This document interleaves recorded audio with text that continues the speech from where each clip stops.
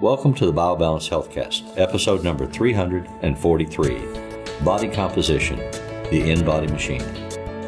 BioBalance Healthcast features conversations about positive aging. Your hosts are Dr. Kathy Maupin, Medical Director of BioBalance Health and a leading expert in treating symptoms of aging, and Brett Newcomb, a licensed professional counselor. Dr. Maupin and Brett are the authors of The Secret Female Hormone, the seminal work about hormone replacement therapy for women, which is available on Amazon or from Dr. Maupin's office at BioBalance Health. Dr. Maupin's office is currently accepting new patients. If any of you are regular watchers of these podcasts, you will know that one of the things that Kathy emphasizes over and over and over and over again is the importance of the doctor-patient relationship and the ability to have time to have a conversation, to find out how you're living your life, what your symptoms are, what's going on, where your stressors are, and what your medical needs are, so that you can create a treatment plan that produces maximum results. That involves a lot of background knowledge and information that she brings to the table, and a lot of honesty and sharing and awareness that you bring to the table, so that the two of you can create a treatment plan that's going to work for you.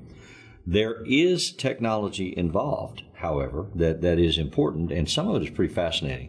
And so we want to talk today about a specific subset of the technology. We've talked before about the lab results and the blood tests and how they use those and what they mean and where they factor into the treatment plan analysis. Today we want to talk about a new device, a relatively new device, called the InBody machine. That's a company that produces this device.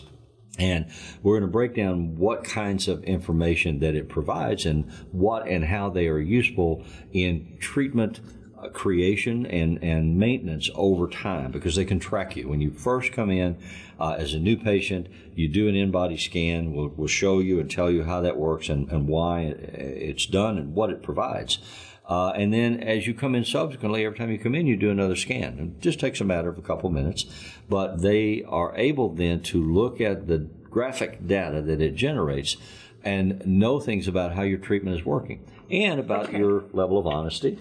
Right. But what we're really measuring is body composition. Yes. So this whole thing is about looking at someone. I can't look at someone and know if they've got muscle. I mean, unless I strip them. But then again, most of my patients don't have to do anything like that. Well, my muscles are clad with a lot of fat, a lot of skin, so you're not going to see them anyway. Well, and it's hard to look at someone and know. I have a six-pack under here somewhere. Somewhere. It's hard to know by looking at someone what their body composition is. Right. But it's very important to know what your body composition is. That means how much fat do you have? How much muscle do you have? Do you have too much water in your body? Are you swollen? Do you have fluid in your lower extremities? It also tells us whether your bones are thick, but also it talks to me by looking at the results about whether your diet is what you say it is. And busted. And yeah, I mean, this is a reliable way of checking your progress, because when we give testosterone, we expect to build muscle. Now we talk to our patients about exercise, and usually our patients are already exercising, but building muscle with weights. Well, and the difference between aerobic exercise and resistance exercise for what it does, cardio versus muscle strength. Right. So aerobic exercise is going to improve your heart. It is also going to slim you down and help you lose belly fat. A resistance training with weights is going to give you more muscle, and you'll build it faster when you're on testosterone. So I have the reason I got these machines, I have one in each office, is because patients would come in on their second visit when they see me and they'd say, I didn't lose any weight. Okay? Right. Well, weight is just gravity. Okay? So I would then say, well, I'm going to take you over to this machine and we're going to start from here. And then next time you come in, we're going to do another body scan or a body composition test. And we're going to see what happens with your body fat and your muscle, because with testosterone, if you're living a fairly healthy life and you're not over 75, you're going to build muscle like crazy and you're going to lose fat, but your weight may not stay the same. I mean, the weight may stay the same. You may not lose weight. You're just trading fat for muscle. One of the guidelines you regularly offer is, how are your clothes fitting? You know, not what do you weigh. If you get on a scale, does it tell you A, B, or C? But how are your clothes fitting? Is your waist looser? Are your thighs looser? Is your chest looser? You know, what happens in the way your clothing fits? Well, this is just a sophisticated way of showing that, to show like whether you have made progress in making muscle and losing fat, because really that's the most important, because the more muscle you have, the faster your metabolism goes, and the more you can eat, or the less, or you can exercise less. And muscle is denser and heavier than fat tissue. And compact. So a pound of fat's like that. Right. And a pound of muscle's like the old filet mignon. Truckload of iron versus truckload of feathers. Yeah. You know, analysis. Right. Yeah. It's a very small volume when it's iron. Yeah. And the feathers are a bigger volume. So that's a good way of thinking about it. So now we're going to show basically you getting on the machine and how easy it is while we're presenting. It's not frightening. It's easy. You just stand there and look stupid for about 2 minutes and watch all the computers go crazy and give you numbers. It's working by electromagnetic energy, impedance. So basically, the hardest part is putting in your secret code so that you can remember it and go back, and it follows you by putting in your code or your ID number.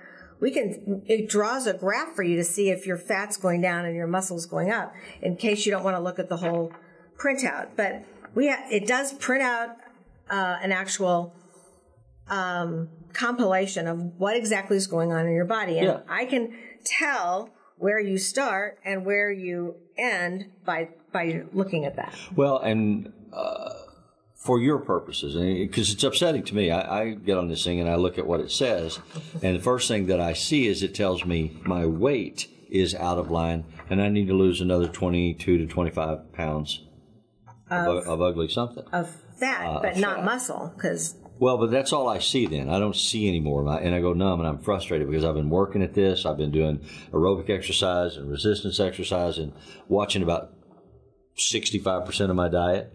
And I've made progress, but I haven't made enough progress. Well, I mean, this weight is your body has so much water in it. Like he has 113.5 pounds of water. I mean, that's a lot of water. So, I mean, if you're thinking about... I'm all wet. Yeah.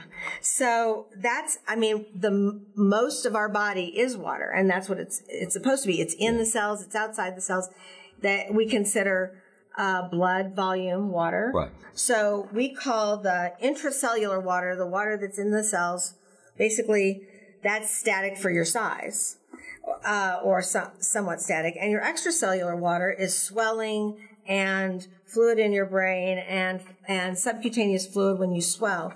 So that's extracellular water. So we look at that, measure it in pounds by using this machine, and then we look at, this is just the first 4 things that we look at. We look at lean mass, and that's muscle and bone, basically. Okay. Or all the protein in your body. So if you don't eat a high protein diet, you're never going to be able to make muscle. So when she says lean mass, she's talking about what's inside your body, not that you look like lean and trim and whatever. Right. Everybody has a lean mass number. Right. And the reason that they identify that is to separate that out from the volume of water that they have and / fat. Right, because we want to compare in this printout that we get, we compare the lean body mass, which is bone and muscle, with the fat mass, because that's really important. We should have, most of us in America have more fat than we need and less muscle. And as we get older, we tend to put on more fat and lose muscle. So that's... Especially as we become more sedentary. Right, right. Because if you're not out, like I was raking mulch, because we had a huge flood, and all of my outdoor drains, the French drains, were clogged. So I had to go out and use a shovel and use a rake. And I came back in and I'm like, oh my God, I don't do physical labor like that every day. I mean, I was aching till the next day, and then I was fine. But But that's because I usually have guys that do that. Mm-hmm. But that's the problem. We usually, as we get older, we're smart, we figure out other ways to do things. Oh, so you can rent your lean body mass. Yes, I rent my lean body mass. So when you're looking at your printout, if we're just following along there, you're going to see that your extracellular, intracellular water is added. Then they add the lean body mass. Then they add the fat, and that's what your weight is. That's how much you weigh, and that's how it's how it is composed. So that's basically your composition. So then, if we're going to look at the next analysis, we look at the muscle fat analysis, which is really important. This is what we look at the most. It travels through your body and basically prints out what we know your weight. Weight's easy. And then the lean body mass and against the body fat mass. So you see 3 lines. And then there's a normal, which means where you should be to be healthy for your weight. Mm-hmm. So in general, we want you between those 2 lines, except for muscle. So you stand on this machine and you have to step on it, as you've seen already, carefully so that your heel is on the heel pad and your toes are on the toe pad. And you hold 2 wands in your arm with your hand and thumbs straight out away from your body. And the sensors go through the pads that you're touching, the metallic pads that you're touching, and they measure segments of your body. It's not one total snapshot picture. So they're able to get data then that will tell you about your legs, the size of your legs, and mm-hmm. Not diameter size, but how much muscle or fat is in your legs, in your arms, in your trunk. And so you can see where things are asynchronous, like if your right arm, if you're right-handed, should be a little bigger than your left arm. Mm-hmm. Your right leg should be a little bigger than your left leg. It'll show you that, and it'll show you what the ratio is. It's not should, it's average. Most people are, but if typically. You notice that you're asymmetric, then you do more free weights mm-hmm. with your left-hand side, and then they'll be equal. So basically, when you're looking at this, while you're standing on the machine, you can see it scanning everything, and you see the weight, the fat, and the muscle mass. Mm-hmm. So you can kind of see it coming up. You don't see all the detail that we print out, right. but it's really interesting as people are watching their body fat go up and up and up and up and up. That's not you.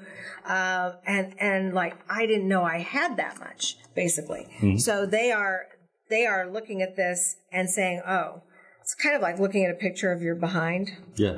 You always go, oh my God, I didn't know I looked like that. That's what you recommend for swimsuit season? Yeah. Put a picture of the back of you in a swimsuit on the refrigerator so it'll stop you when you go to the fridge. Right. And if you have somebody take a picture of you in your underwear from the back, then you'll come in for eye lipo and get all that. Eye lipo is a laser that just dissolves it, and you poop out your fat in these places back here. Mm-hmm. People would be prettier. Mm-hmm. So in the muscle fat analysis, we are looking at skeletal muscle, not your heart, but muscle that is holding your skeleton together. We're looking at your bones, and the normal range for your height's calculated. If your muscle mass is low, it may be because you don't eat enough protein, and especially animal protein. Some people don't, but you have to eat a ton of vegan protein to get the same amount to build muscle. So it's hard if you're vegan to actually make muscle by eating vegetables. But you still have to try. But mostly, if you talk to lifters, they're eating cheese and eggs, and they're mm-hmm. eating meat, and they're eating protein shakes with whey and milk products. And that really helps give them the building blocks of muscle. But it doesn't make muscle without testosterone. So the triad is testosterone, weight-bearing exercise, and proteins in your diet. All three. All three. Yes. Not just one. Right. So basically, that's what we try to tell people. So, I don't care how high your skeletal muscle goes. I just don't want your fat to go over normal or your weight to go over normal. So when I come in to see you and we look at this and you're talking to me and you say, okay, what you just said, you need to build more muscle mass. Mm-hmm. And so you eat proteins or cheese or eggs or what have you. Mm-hmm. And look confused and disconnect because I'm still obsessing about the weight. That's your problem. Not everybody does. Let me finish my question. I go, oh, good. I can do this and this and this, and I'll be better. So my question is, do you have a diet that you recommend or that you can recommend? You have a diet program? I have a diet that is on our website called Dr. Maupin's Low Carb Diet. See? You eat 6 times a day. You're never hungry. That's what we call in the business a segue. You get to sell one more thing. Right. Well, we aren't selling anything with that. We're just informing you because there's nothing to buy. Another service, though. Yeah, it's another service. And we also have a weight loss service, which we love this machine for the weight loss service. Right. Because one of our patients came back 4 months after her first pellets, and she was on the weight loss program. She lost 34 pounds last week. I mean, one of my nurse practitioners came in and said, you can't believe this. We put her on the program. And I mean, it was amazing. Yeah. And she looked really good. She was very happy. But that's that whole comprehensive approach to making you feel better and be healthy. And so you're saying there's a triad where you have to have the protein consumption, the muscle mass, and the exercise, all three working together. So if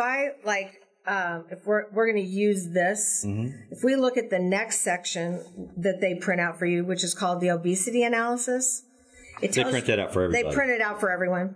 So your BMI is not a good way to measure whether you are fat or not. BMI is body mass index. And all it does, weight, and weight and height, and you multiply it by I forget which. I have a computer or an app on my phone to do it, but it really doesn't tell me anything. Right. Because all it's telling me is that somebody's heavier for their height. Now, they could be heavy with muscle or they could be heavy with fat. Right. But this doesn't tell me anything. It just tells me gravity. For who they are. Age involved? Age is involved because usually our BMI goes up with age because we usually lose muscle and make fat, but it usually does go up. So that sounds to me, and correct me if I'm wrong, as you always do, but that's sort of like the normal ranges for lab tests. Here's your age and your height and your total body mass put into a formula that'll show you where you should be on the graph if you're normal. But we're comparing you to young, healthy normals on this. Yeah. Oh, okay. We're not comparing you to somebody other old fat guys. Right. Okay. We're not doing that. Right. We're comparing you to the buff 18-year-old too. So that's good. So under obesity analysis, the most important part is percent body fat. That's the percent body fat that was like your body mass. It's a percent of your weight that is fat. So the normal range on this graph says percent body fat, that the higher end of normal is 20, and mine is 24 and a half. So I got to lose 4%. Of my body fat. Right. And so that's a pretty good way of looking at your weight because percent body fat, that doesn't really tell me what your muscle mass is, but at least tells me you need to lose fat. Well, when you look at the number for lean body mass, they're adding together extracellular water and body fat mass, those two numbers, to get most of that. No, the lean body mass is just muscle. See? So it comes over here. Yeah. There's the lean body mass. You're adding lean body mass to water to get this. Oh, that's the dry body mass. Right. And so the body fat mass over here. It's kind of all by its little self. It's all by itself. So out of my 204 pounds, I got 50 pounds of fat. And I don't want to lose it all. I think it's up here. Well, your brain does have fat. 2.5, 3 pounds. You have a big head, then brain. You got lots of brain. Fat head is not a pejorative term. Not always. No, it isn't. It just means you might have a lot of brain. So if I calculate, say, 4 pounds out, 3 pounds out for brain, now I'm like 47 pounds of fat that I need to convert into muscle mass or lose. That's right. One or the other. I mean, and those are the two options, right? That's right. Lose the weight or convert it into muscle mass, which is going to keep the weight, but make you have less fat and be smaller. And that's basically what I look at when people come in. Now, in my office, this is so easy. After the first time, we have the instructions on the wall. You can just walk in anytime you want to and do your InBody. Right. It takes a few minutes. Just as long as we can scan it into the computer, then you can leave. So do the numbers automatically just go to the computer and be added to your... We don't have that particular, we are going to get that particular. So you print it out and hand it to the front desk? Yeah, and they scan it. But you have to, so the rules on InBody, this may be really important for most of us. Yeah. You should come in the morning, if at all possible, but I use it all day long. But somebody could just stop by, right, if they wanted to, and step on. And as far as, like, you don't have to get undressed. You have to take your shoes and socks off so that your feet are in contact with the foot pads. But you can wear your regular clothes. There's a private area to take off some of whatever you have to. But you don't have to strip down to gym clothes or underwear or anything like that. Because all of us who are worried about losing those extra 3 or 4 pounds of fat want to take off all the clothes we can, make sure we've gone to the bathroom, work out. Well, that's the other thing. Yes. You have to go to the bath. You have to empty your bladder before you do this. You can't work out within 24 hours or will falsely actually elevate your weight, which is weird. And so that you have to take off your belt or your phone or whatever else is hanging on you. Yeah, or your 20-pound wallet. Yeah, or your wallet. But, you know, we have a place to put all that. So we want you hydrated. So you have to drink plenty of water. So those are the rules to get the best measurement. And I tried this. I tested it one day. I didn't work out for 2 days. And then I tested it. Then I worked out that morning and tested it in the afternoon. And I had gained body fat. And I had hardly eaten anything. So what it wasn't exactly body fat, but there was some action in my fat cells. So the following day, the third day, they were probably quivering with fear. Yeah, they were. So the third day, I went back down lower than I was the first day. Yeah. So I just wanted to see what would happen with exercise. Right. So it's depressing. That's what happens with exercise. You look heavier than you are, but the psychology of that really is you get depressed and you quit because you say, "Oh, this is not working for me." That's true. And so the advantage here is you can track a program over time, and you don't take a snapshot of one event, one day, and say, "Oh, my diet's not working, the testosterone's not working, I can't lose weight, nothing is working." Because and you see this regularly. People that come in and they have symptoms and they present and they get testosterone and they come back 6 months later, those symptoms are no longer there. They've forgotten about them. Right. They're like, well, there's nothing going on in my life. You know, I watched Dr. So-and-so on TV and he said I should be eating more tomatoes. So I ate tomatoes and now I'm better. Yeah, exactly. Except that every symptom that they had that testosterone fixes and weight loss fixes is better. And you track those and every time they come in. Right. So you can say, well, but remember when you had this problem? They're like, oh. Well, I ask them about arthritis all the time or aching joints. Yes. They go, I didn't have that. Or you ask them about, what was it? Fatigue. Oftentimes they go, I wasn't fatigued. Where'd you get that? Well, here's your handwriting. Right. You wrote it down. It's hard to remember being so tired. You forget things that are no longer present as complaints. Anyway, we're going to come back in another episode and talk about the rest of this InBody and body composition machine and how it is utilized and why it's a good thing for you to know, especially in terms of being able to track over time the progress that you're making, not success or failure, but progress towards a goal. It's a fascinating piece of equipment when it's used right with a doctor visit that complements the data acquisition, then it can really put you on the path to healthy aging. Thank you for watching. We have 8 body types that we'll discuss that we can find by using this machine. So come back and listen to that. It's very interesting. Yeah. Email your questions or comments to podcast@biobalancehealth.com. You can find the BioBalance Healthcast on iTunes and on YouTube. For more information about bioidentical hormone pellet therapy and other reverse aging solutions, visit biobalancehealth.com or call 314-993-0963. You can find Dr. Maupin on Twitter @Dr. Kathy Maupin and on Facebook at facebook.com/biobalancehealth. Find Brett Newcomb at brettnewcomb.com.